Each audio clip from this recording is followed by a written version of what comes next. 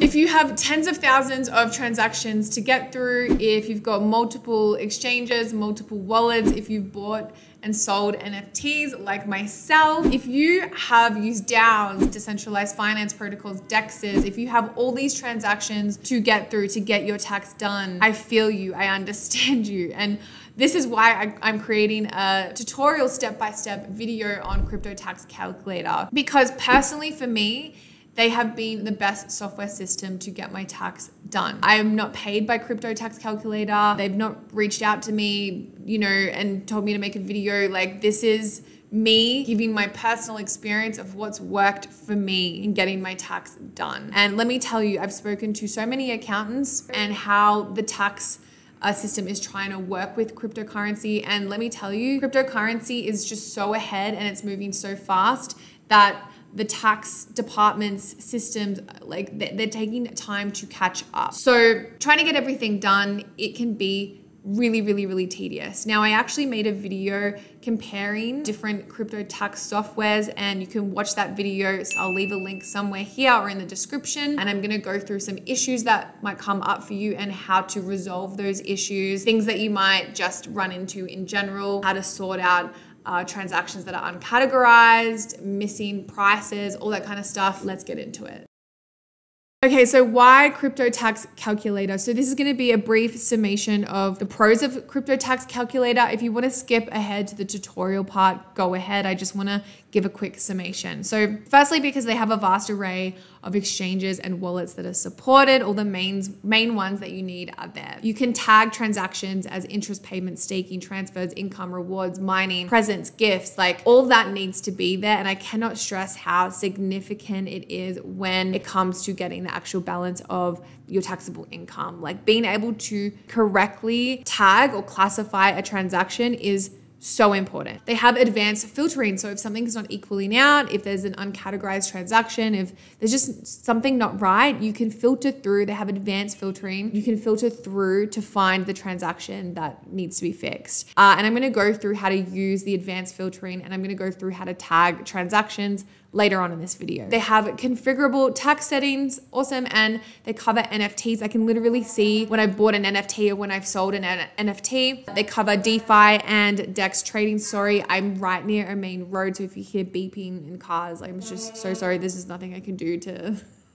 It's really annoying. But anyway, that was the summation of the pros for Crypto Tax Calculator. Okay, so really briefly, these are the supported countries. So if you don't see your country, that sucks. Unfortunately, it's going to be very difficult for you to do your tax through Crypto Tax Calculator. I mean, you probably could, but it'll just be not great since you won't have the currency or everything priced in the currency that needs to be to pay tax. Also, when you sign up, create an account, you're gonna see something like this, and it says how to import and read your data. So this is just a really good bird's eye overview, but I'm gonna go through all three of these things: the importing your data, the reconciling transactions, and the generating reports. So let's get started. Okay, so let's start from the start, which is importing your data. So I've already imported some data earlier. Here's some data I prepared earlier from Kraken using an API. So I'll just quickly run over how I've done that. You'll have the option to, do a CSV upload or an API. I usually just go for the API because it's just a lot easier. Sometimes to get the CSV, you need to contact the exchange, or sometimes you need to download, 3 months at a time of transactions. It can just be super annoying. So I just go with the API. So you would go, here I am in Kraken, my Kraken account.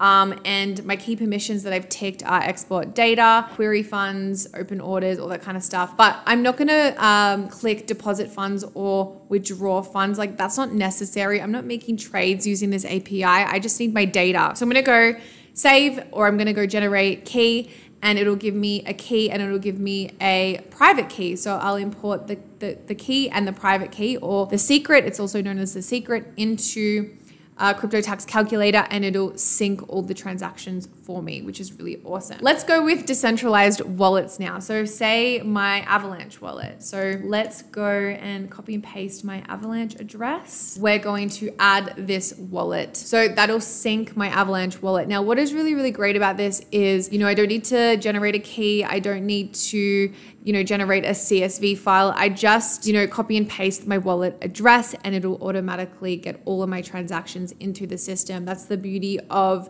having a ledger, is you can have all the transactions just ready to go with just the wallet. So that's well and good, but what about wallets that are not, or exchanges that are not included here? So let's go with Algorand, a lesser known Ethereum killer. I love Algorand, by the way, but we don't have the wallet here. So what we're gonna do, we're gonna use something called stake.tax. So I'm going to show you guys how to do this. And I'm also gonna leave a link in the description below for this website, because this website is awesome. So say you have an Algorand wallet, decentralized wallet, and you want to import that. So you would copy and paste your wallet address, and that would generate a CSV file for you. Okay, so it's generated a CSV file. Now, what is really amazing about stake.tax is it enables you to download the CSV with the dimensions specifically for whatever crypto tax software that you're using. So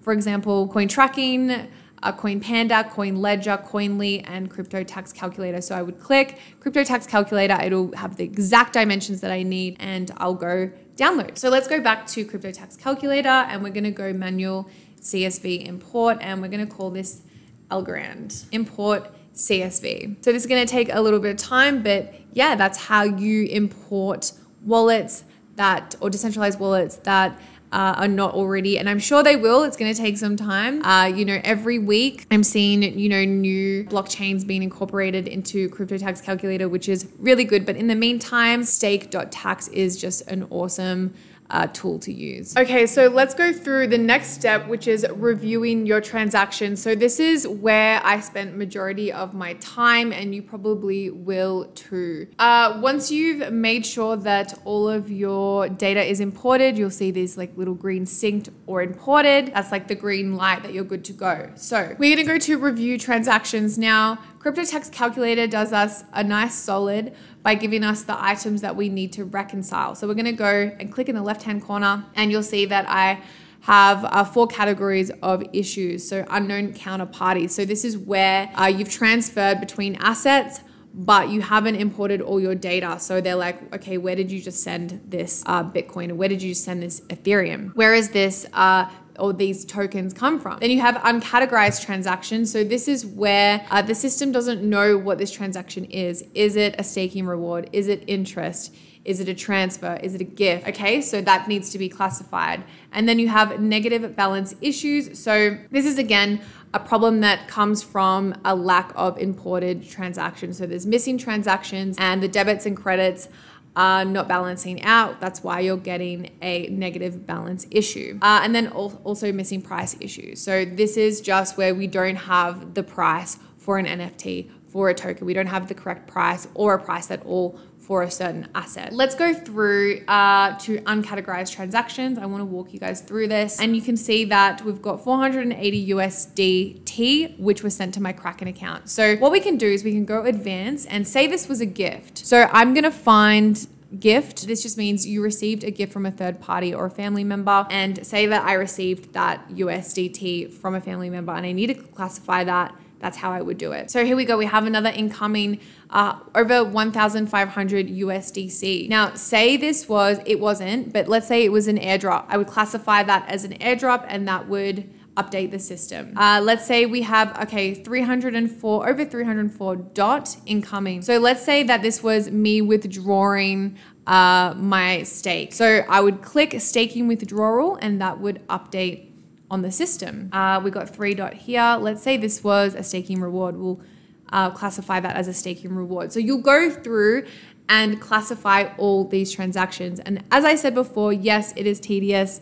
Yes, it's annoying, but you're gonna get a more accurate picture of your taxable income. Next thing I wanna show you is advanced filtering for your transactions. So what's gonna happen when you go to your dashboard, you wanna make sure that the amount of tokens that you see on your exchange, the prices, the unrealized gains, the cost base is correct. For example, if you see that you've got, $2,000 worth of Polkadot, but on your exchange, you have $5,000 worth of Polkadot, well, you're missing transactions. So you need to filter through and you need to find those transactions. When we go back to review transactions, you'll see that we have 1, 2, 3, 4, 5, 6 ways to filter transactions. So we can filter by warning, we can filter by source. So I can filter all the transactions from Kraken, Algorand, whatever it may be. I can filter by currency. So let's say my Bitcoin isn't adding up. So I'm gonna go Bitcoin and I can go through all of my Bitcoin transactions to make sure that they're correct. When I wanna, get rid of a certain filter, I just go reset and apply, which is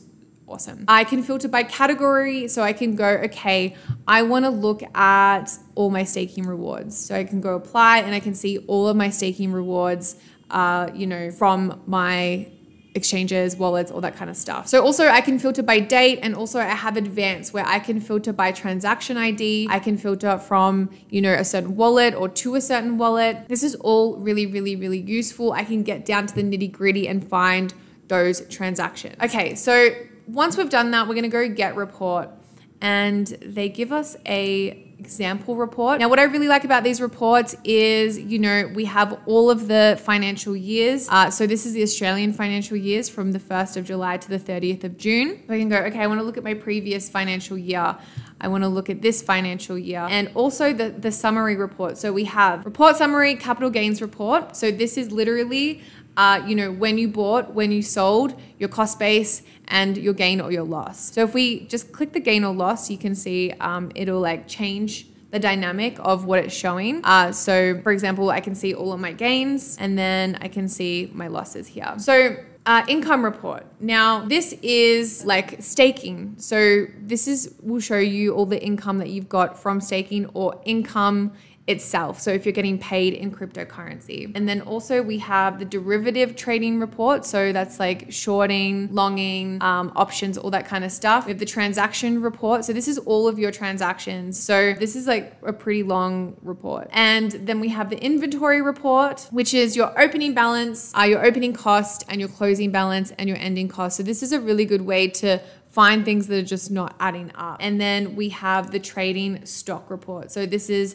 what you started with, what you acquired, what you got rid of, and what you ended up with, which is really good. Also, you can add your accountant to Crypto Tax Calculator. I can't remember how to add, I think it's permissions. Yeah, you'll see permissions. So obviously you have not received any invitations from accountants, but you can add your accountant, or your accountant can add you and help you with all of this. My accountant was really great. He already had a deal with Crypto Tax Calculator, and he's been working with me. So yeah, thanks for watching today's video, guys. If you enjoyed the video, please don't hesitate to smash the like button, subscribe to the channel. I always appreciate the love, and I'll see you next time.